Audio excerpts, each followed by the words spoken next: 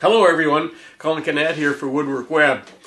I know for a long time I've been telling a lot of you that one of these videos we're going to make a router table. Well, we're finally getting around to making a router table, and we're going to make a good quality router table. We're not going to make the whole stand thing with all the drawers and everything. There's lots of plans for those online. We're going to make a little bit more simple, but you're going to be able to start using this one, you know, probably by the end of a weekend. You could probably make this. It's going to be that quick. So the first thing we're going to do is make the legs. This is probably going to be a 2 or 3 part series, and the first thing we're going to do is make the stand for the router to sit on. I want to give you a little bit of an idea what we're going to be doing so that you know as we go along what parts we're doing. The first thing we're going to make is the stand, and it will just be, it's going to have some, I'm exaggerating a little bit, it's going to have some diagonal legs like that, and there will be a skirt at the top and another sort of a brace down in here, and the legs will come down like that. Now on the side it's also going to have a little bit of the legs are going to be tapered on the sides as well, just a little bit. And the top, eventually when we get to the top is actually going to be 24 inches by 32. And the reason we picked that, that's kind of become a standard in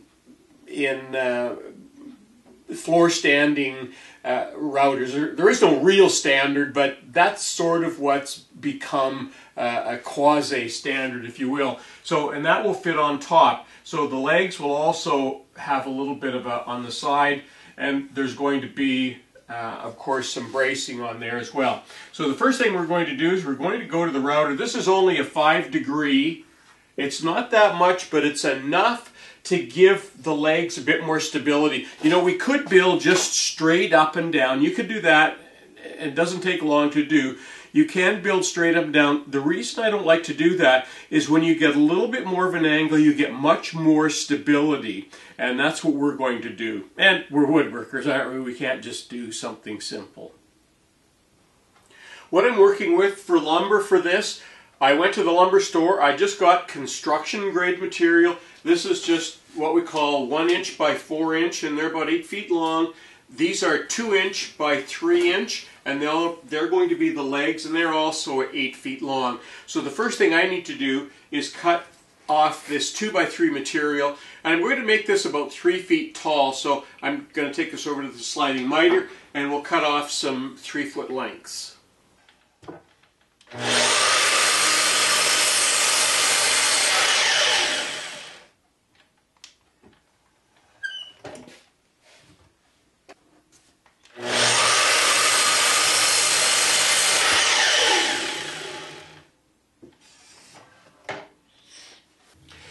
Now, when we did the drawing, I said we were going to be at 5 degrees on one angle and 5 degrees on the other. And I'm at the table saw now, and I've already set my table saw blade at a 5 degree angle, so that'll compensate for one. And I've also set my miter gauge, so instead of being at 90 degrees, it's off by 5 degrees as well.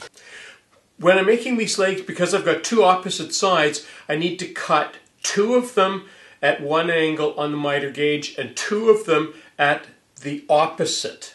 Okay, just so you can see a little bit closer, there's the 90 degree mark, there's 5 degrees on one side, and there is 5 degrees on, where is it? There's 5 degrees on the other side. So I'm going to make 2 cuts there and 2 cuts there.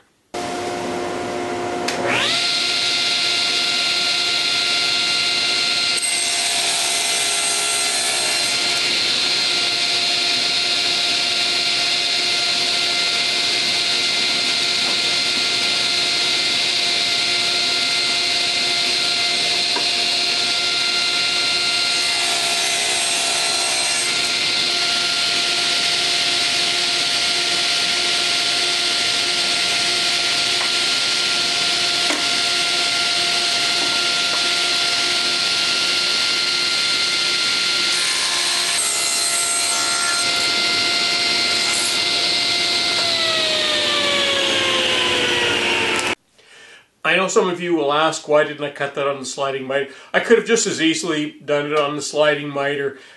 Whether I set up the table saw or the sliding miter doesn't really matter. This just seemed handier to me. Now that I've cut all of the angles on all of the legs, the next very important thing to do is to cut all of the legs to the same length. And you can see that I've got them, all of them, they all come to a point. It's a little hard to see, but they all come to a point right in there. So I'm going to gang cut them to make sure they're all perfect. And I'm going to take them to the sliding miter and make sure that these line up perfectly right in here, and then cut them all to the same length.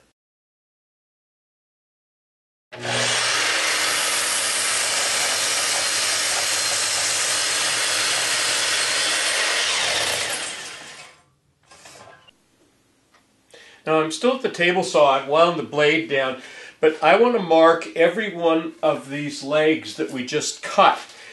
And I've got a little black felt marking pen. The best way, I just don't want to make any mistakes on this, so there's going to be, that's going that way and back. So this is going to be the front, and this will be the right side. So I'll always know where that leg is. Okay, it took me a minute to find the right one. There's my front left. So I just want to mark that in the same area. Front, left, and the last two will be towards the back. I'm just setting up here on the floor because it's easier, and I've got my workbench, I've got a board across here with the legs up against it, and what I'm going to do now is I want to cut the top, this brace across here, and I want this to be 25 inches sort of from point to point. And so I'm just going to go, but I also need to put a little bit of an angle on it, a 5-degree angle, so that it'll be flat on the top, because the top apron here is going to sit just a little bit proud of the legs here, because we're going to be gluing that. So we'll go to the table saw, we'll cut the 5 degrees off the top, and then we'll go to the sliding miter and cut the sides, and we'll do the front and the back at the same, so they're exactly the same.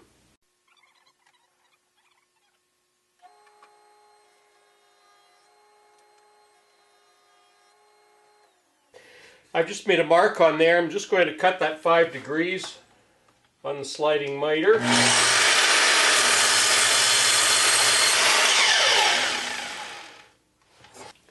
The other thing that you could do to check to make sure that it's square, and I've just set everything up now, is just measure corner to corner. Even though it's not square, it should still line up. And that's 45.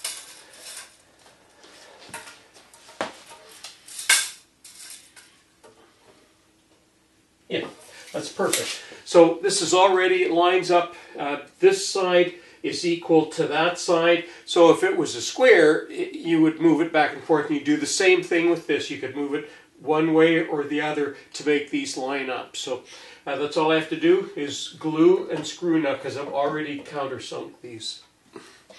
I just made a light mark on there so I can see where to put the glue. My hole's a little bit.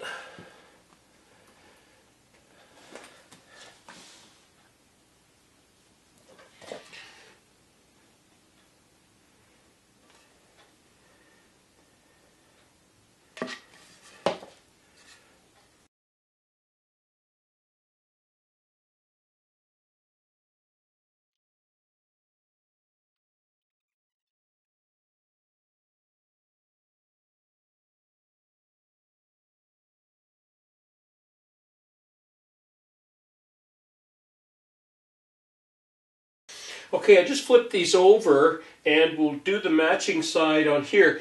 Okay, I'm ready to put the rear part on now, the 2 rear legs, and I just transferred the markup from the lower one. I used my square, and then because I've got the 5-degree angle set on there, I could just use that to square that off. So, and I even cleaned out my glue nozzle.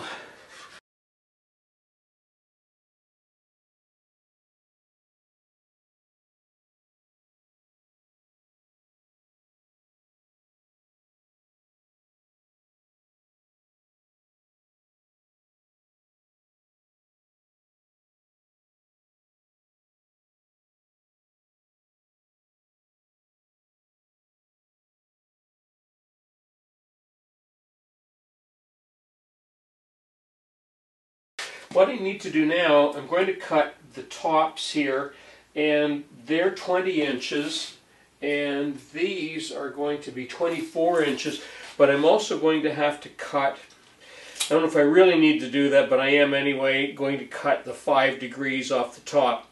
So I'm going to go and do that, and then we'll come back and we'll be able to put these two on.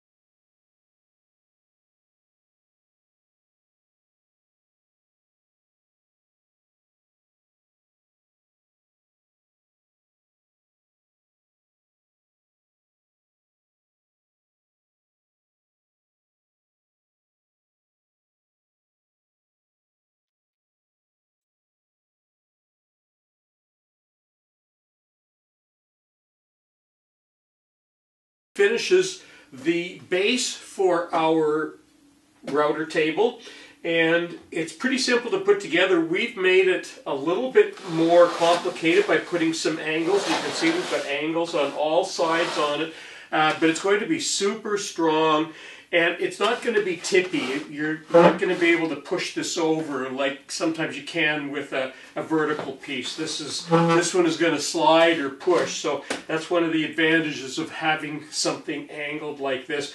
And you could use this base for all kinds of different things too, maybe drill presses, planers, all sorts of things. So join us next time when we work on the top for our router table. I'm Colin Canet for WoodWorkWeb. Thanks for watching.